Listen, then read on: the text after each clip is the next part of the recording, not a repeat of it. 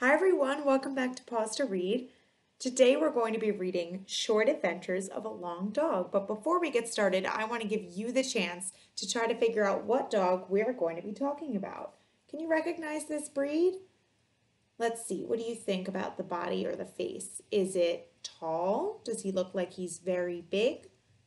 Or is he small? What breed do you think this is? If you guessed Dachshund, then you're correct. Dachshunds are really known by their nickname, the wiener dog, and the reasons that they're called that is because they look like a hot dog. They have very long bodies and very short legs, and you'll see with this dachshund in the book that that's true. So let's sit down, put on our listening ears, and learn about the dachshund as he goes on a very fun adventure.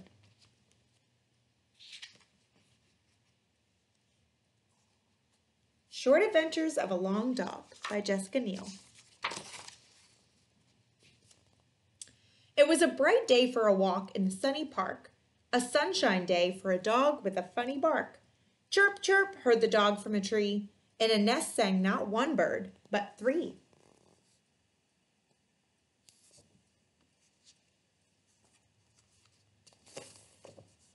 Down the pathway rode his best friend on a bike. His name was not Spot or Fluffy, but Mike.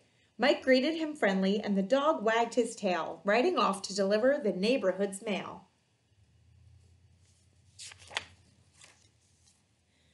The dog had to go. He smelled something sweet. Off to the ice cream man, who always gave him a treat. Something that tastes better than a meaty bone, free scoops of ice cream on a vanilla cone.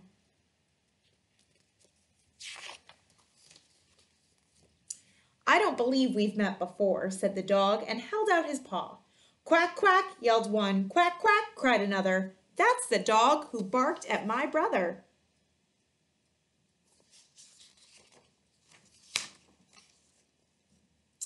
He saw something bouncing and round and red, and some boys were kicking it with their feet and their head. Woof, woof, he barked while chasing the ball. He tried to bite it, but his mouth was too small.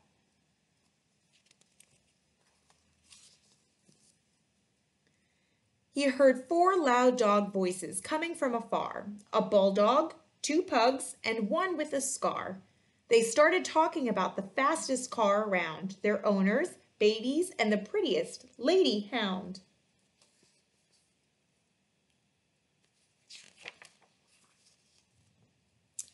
Something came flying out of the sky.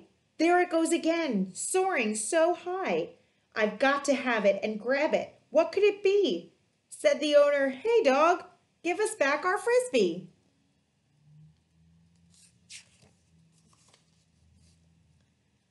After all the excitement, he felt his tummy rumble.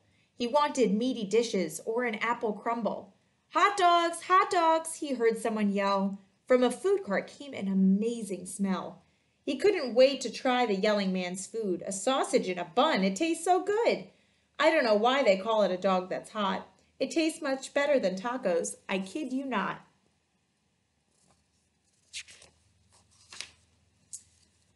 A drop of rain fell on the dog's nose, on his ears, his back, and his hairy toes. When he looked up, he saw with his doggy eyes cats and dogs raining from the skies.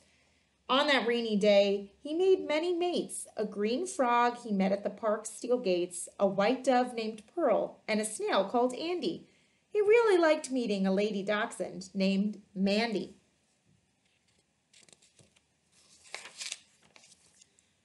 Soaking wet, he had a moment to ponder about his perfect day for a dog to wander. He stood on all fours and started to wiggle, to dry his fur coat. Then he started to giggle. In front of him sat a giggling rival. What a way to make a sneaky arrival. Sorry, cat, I cannot stay and talk. Love to see you, but I've got to walk.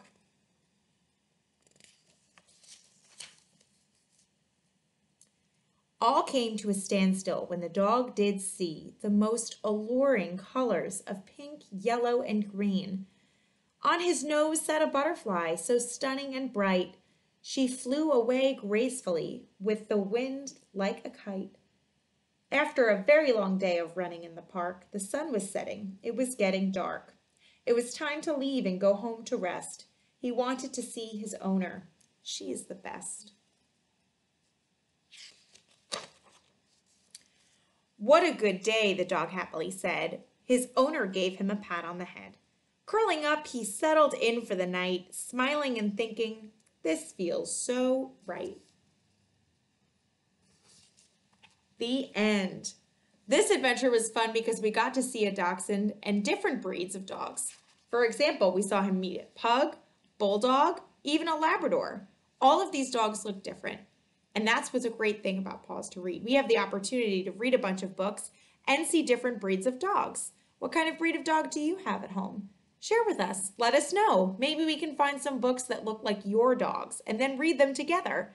Thanks for tuning into Paws to Read. Hope to see you next week.